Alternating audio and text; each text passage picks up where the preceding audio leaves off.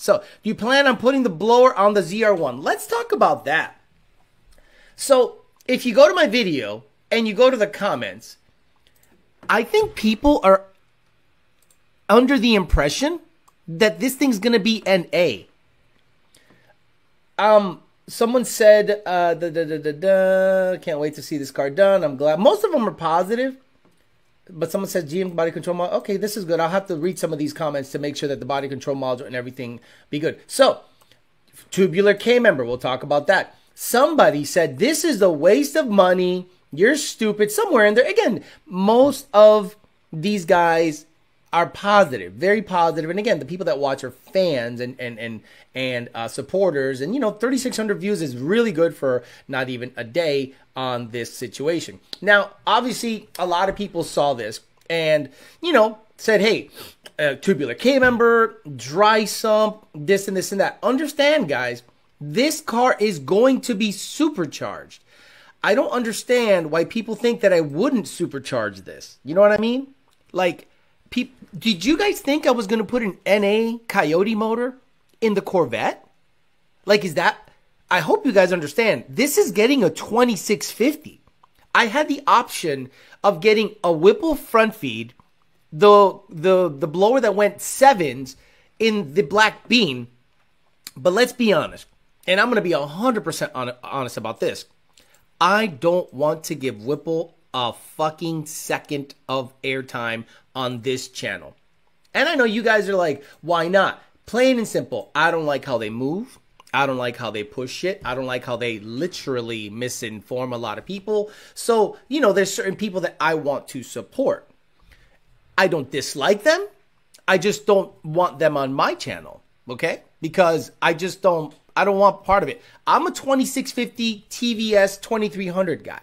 I've always been that. Since the black car, since the Fairmont has been 870s with a Edelbrock 2650, and most recently the GT500 went from a Whipple 4.5 to a 2650, and it made pretty damn close to the horsepower. So I'm like, I don't need anything above and beyond that. So a lot of people are probably under the impression that the ZR1 is not going to get supercharged. It is absolutely going to get supercharged. This car will not start without a supercharger on top of it. The problem is deciding on which one. I'm not going to go 2.3. I'm going to go 2650. Which 2650? We have the E-Force. We have the Roush front feed, which will never happen.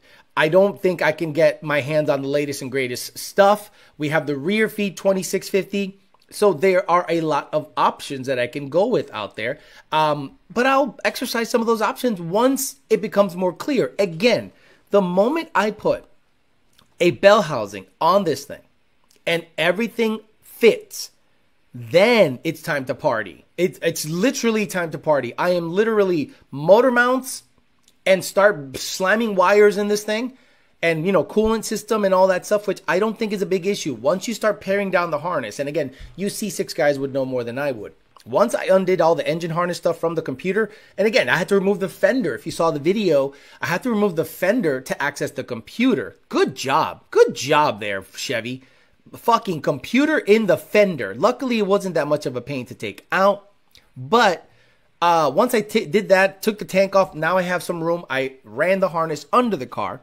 And now I have room to work with. But the problem is going to be still the fitment of the oil pan. It's either going to have to be a custom oil pan, or some of you, yes, someone said the Predator blower. I understand. There's the Predator blower. There's the E-Force. There's the Odin, which I'll never put the VMP version of that shit on there. Fuck no, never.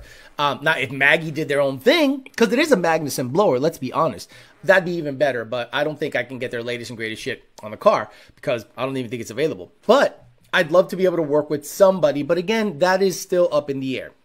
But the other solution, believe it or not, because once you start typing tubular K-member for a C6, you come up with some stuff. TRZ Motorsports.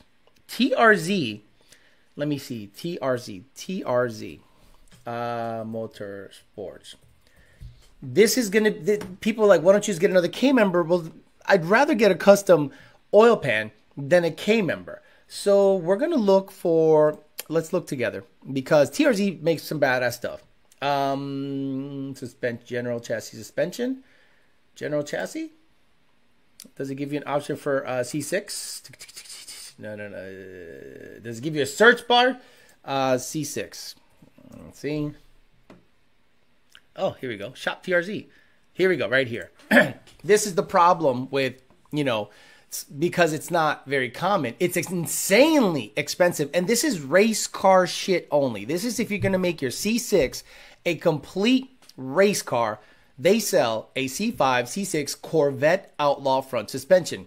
$3,700. You want to upgrade the motor pads? Sure. You want to upgrade to billet aluminum spindles? Sure. And then you still have to get your set of race brakes on this situation because you cannot use the stock ceramic brakes because of the spindle stuff. So they make stuff for it, but it is ridiculously expensive. Now, I wish I could just buy this and incorporate all the stock stuff, but apparently you cannot. And there's a bunch of room. Like apparently you have a bunch of room in there. So I think it's better to make a custom oil pan than to buy a $30-something $100 K member for the thing. Okay.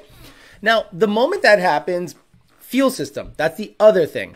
The fuel system is something that I really got to think about, because after watching a YouTuber's video on how the fuel tanks work, how they can come off on the side, but there's a big tube in the front that brings them together. It made me realize that I can tap into the bottom of the tank, but the problem with tapping into the bottom of the tanks is that the fittings are always loose. So it's almost better to have a module in there that pumps through the stock stuff. But I think it's going to have to be like a 4 Innovations fuel system. But I think I can get away with the stock stuff if it turns on. That's the other thing. If I key on, will the pump turn on, or does the computer and everything have to be connected still for the fuel pump to actually go on? Because it is a variable fuel pump. It can go high, low, depending on demand.